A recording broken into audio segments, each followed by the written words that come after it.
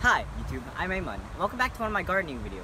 And I know I haven't been doing this for a long time. Actually, we've been focusing on a lot of automotive videos this summer. But finally, I want you guys to take a look at our daily, our vegetable harvest for today. So you can see all sorts of vegetables. I think we got like eggplant, green beans, peppers, And vegetables are very important in your daily diet and have a very high significance in your life.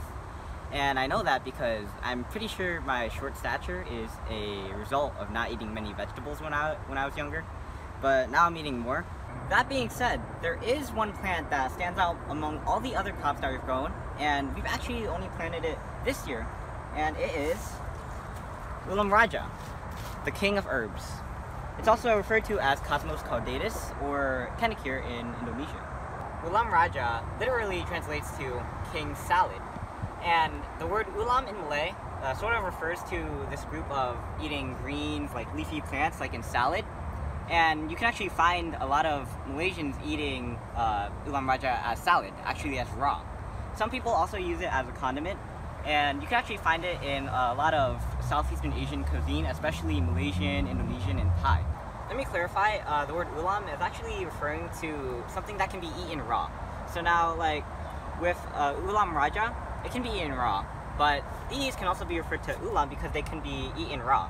And when it refers to ulam, it usually refers to being able to eat with rice when it's raw.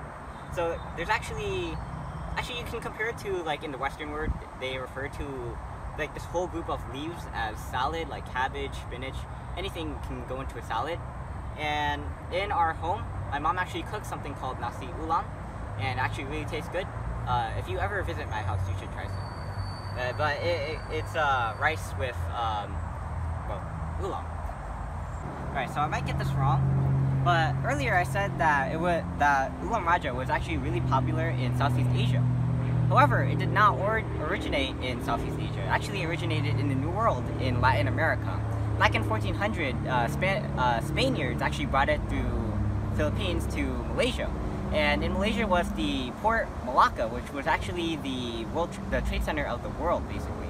And that's how the Ulam Raja actually spread to Southeastern Asia, through Malaysia. But I might have gotten that wrong. Now, throughout the centuries, Ulam Raja was actually used medicinally. In Latin America, it was used to treat metabolic disorders. However, in Southeast Asia, it was believed that it prevented degenerative diseases, delayed aging, and improved health overall. And I guess that's why you see a lot of elder Asians who still look well. I mean, for example, if you look at the recent news, you would see the world's oldest prime minister. And I'm not sure if he's eaten Ulam Raja, but I'm guessing he probably does since he's actually a medical doctor.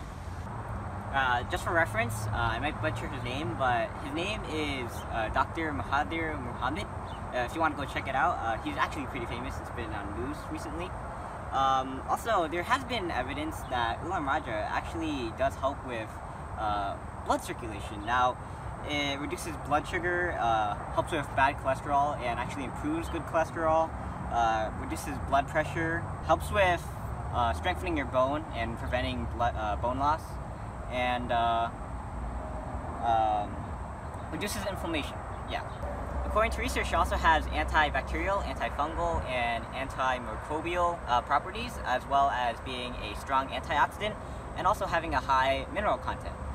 Most importantly, recently it has been discovered that people can use Ulam Raja to treat type 2 diabetes, which is a very important problem in the world right now. There are a slew of other health and medicinal benefits, but I can't remember right now, so I'll list them down in the description below, so go check it out.